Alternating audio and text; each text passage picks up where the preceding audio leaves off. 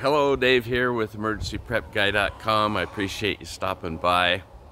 Today's video is going to be the first in a series of videos about my chicken coop build, which I modeled after Carolina Coops. If you want to know who they are, I'll put a link in the description below so you can check their site out. They actually make coops, and they'll even ship them in parts where you just, where all the walls come on a pallet. It's a lot easier to assemble. But I'm going to build my own, just kind of modeled after their design, and it's going to take me several weeks to do it. And so today's video is just the first video where I'm just laying the foundation. Now, if you saw one of my earlier videos, I don't know if you've got the feel of my yard yet or not, but my original plan was to have the coop over here, and I'd have to trim some branches I don't want to have to trim. And so I've decided to do it over here. As we go through this video, I'm gonna just kind of fast forward through the build process, and I'll stop periodically and explain what I'm doing. This is a few days later, and so I'll just as I play that, I'll go through and explain what I'm doing, and hopefully it'll be interesting to you. The main thing we're going to be doing today is the foundation I'm building is, sorry, we got a plane going by. The foundation that I'm building is basically just 4x6s, and I have to connect them end to end and get them all straight, and then once I get them all connected, and I just use some metal plates, that you put screws in to hold them end to end. So I'll get those all straight, because it's the footprint of the coop and the run is going to be, see, the coop's, it's going to be 18 feet long and 8 feet wide, and the coop itself is going to be at that end, which will be 4x8. So it'll be a big coop.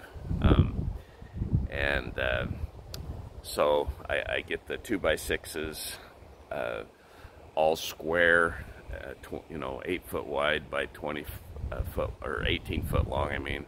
And then I got to get them all level. So the one part I didn't get filmed was when I had my brother, or my son-in-law, actually out there helping me measure from corner to corner.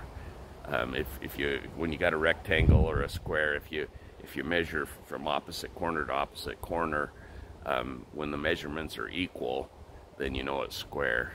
And that part I didn't get filmed, but just as I have time to work on the coop, I'll do the videos in stages, and hopefully it'll be interesting to you guys. And anyway, we'll go from there. So appreciate you watching.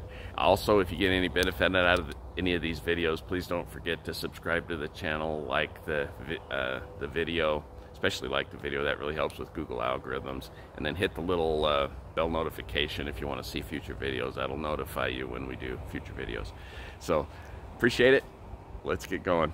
Okay, so you can see I have one of the 10-foot 4x6s laid up on my miter saw stand.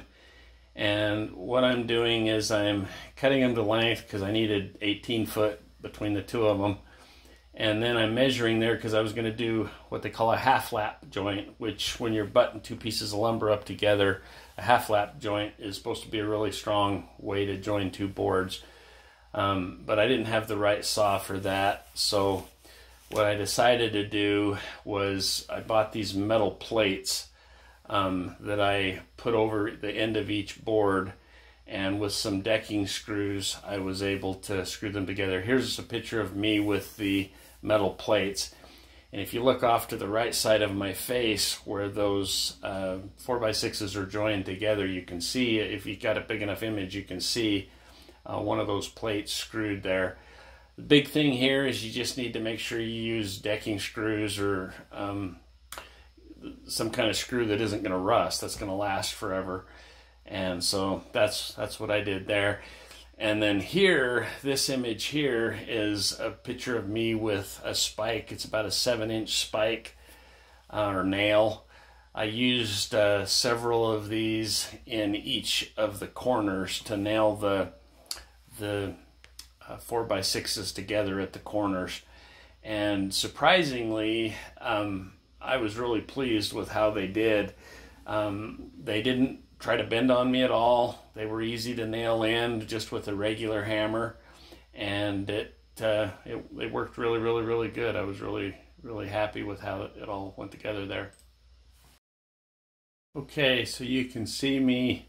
What I'm doing is I'm combining the 8-foot and 10-foot lengths together, and I'm attaching one of the plates on one side there, and then I have a board underneath it, a 10-foot length board underneath it, so that as I attach the other plate, I can make sure that the two together are as straight as the original board.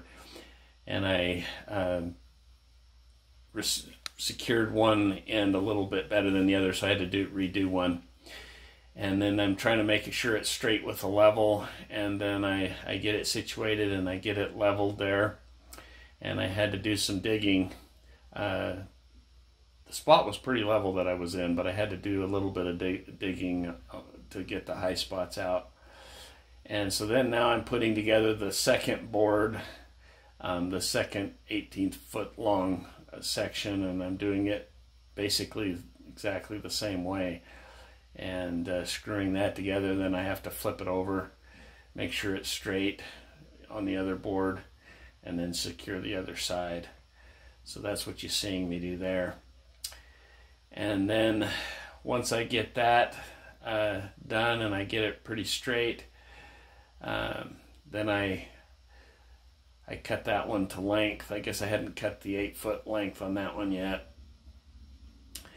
And so then I get that all cut, and then I start working on the other side there.